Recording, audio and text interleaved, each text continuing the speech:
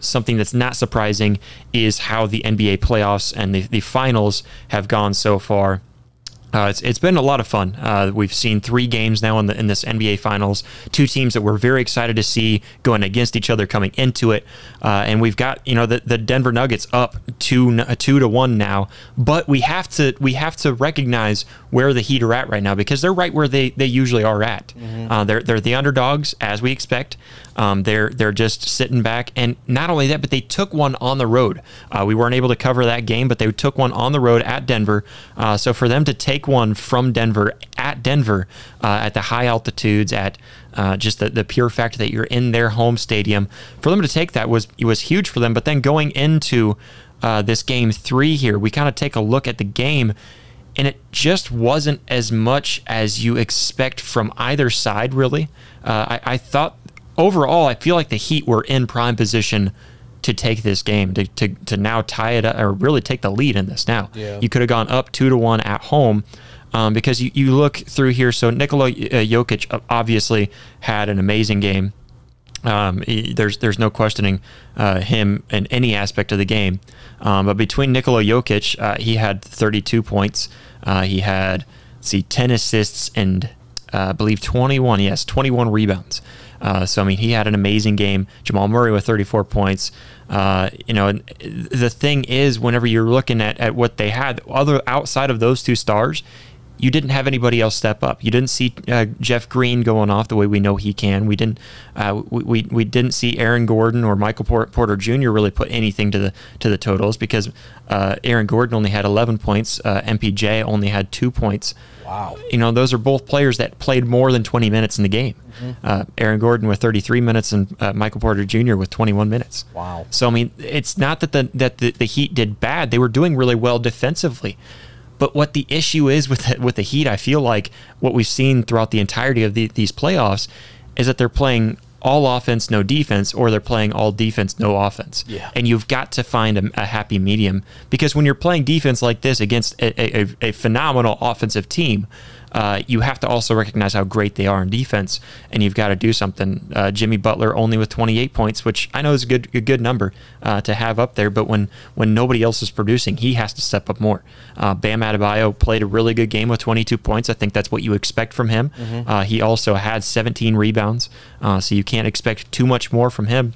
But then, we've got guys like Cody Zeller, who I don't think they played him enough, but even when he was in, he didn't really make any difference. No. You've got guys like Duncan Robinson, who everybody's been talking about, but he didn't show up in this key moment when they needed somebody to step up on offense. And then, of course, Kyle Lowry, not much going with almost 30 minutes in the game. And then Kevin Love with 16 minutes in the game and only puts up 6 points. And I think he played a really good defensive game. But still, I mean, who is going to step up on this offense to help you get going? We haven't seen Tyler Hero step back in yet, and I'm really questioning what's going on there. But, I just don't know. That's kind of been my takeaway from this whole series so far. But up to Game 3, what have you kind of seen from both sides? You said it the best. Like, looking at it, Miami is definitely playing one way or the other. They're not playing both ways.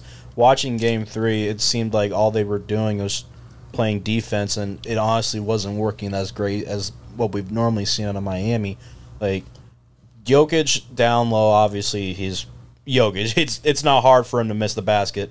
Like, with his size and his stature, he's just a brick house, just built all around with 2 feet.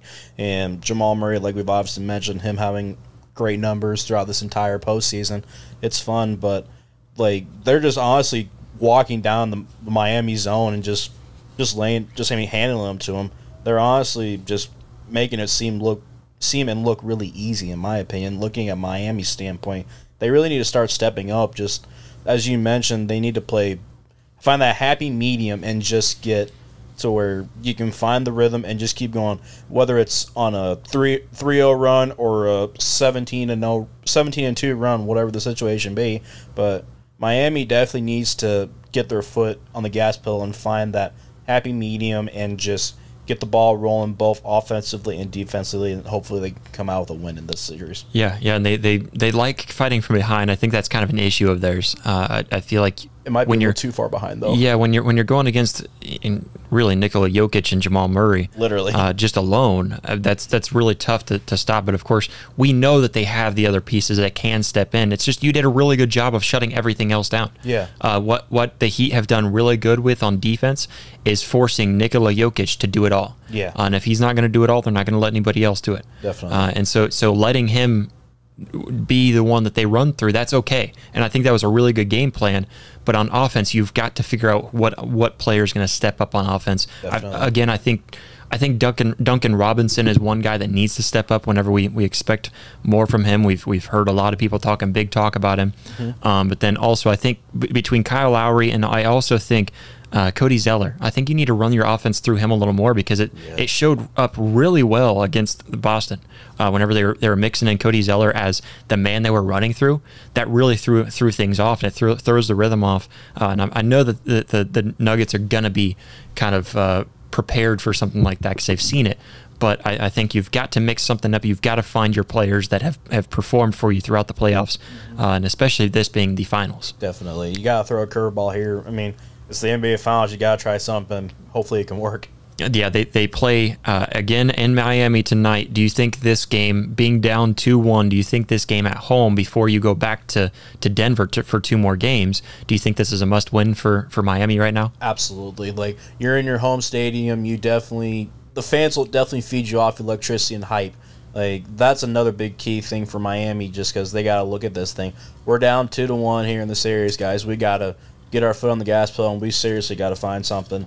I don't care what the stipulation is or what we have to do. If we have to take fouls or if we have to take little itty-bitty things to make it work or whatever, okay, we can do it. But we just got to stick to the game plan and just get the ball rolling. You definitely need to do this because if you're going to go down 3-1 in the series, it's definitely going to be a really uphill battle for them. Yeah, I don't think it's a must-win, but I do think it's one of those games that you have to win. Yeah. It's not a must-win, but you must win. It's definitely got to be something. Yeah, I mean it's just weird because it's like, no, you're only down 2-1. I know if you go down to 3-1, it's difficult, but we've seen it happen plenty of times. But I also don't think that going against Denver right now, you can't go down 3-1. No. You can be down 3-2. But that means you have to win this next one. I do think tonight they need to win. That game's on at 8:30 tonight, 8:30 Eastern, so I guess 7:30 our time, in Central. So, yeah, I mean, I do think tonight is a must-win because, like I said, I just don't think going back to Denver and expecting to win 2 games in Denver is very likely. And I think you need to win one tonight.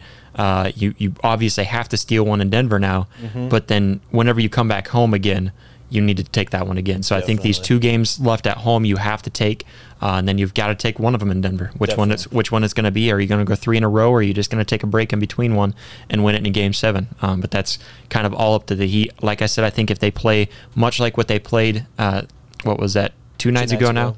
Yeah. So I think if they play a lot like that again, they've got a very good chance of pulling this off.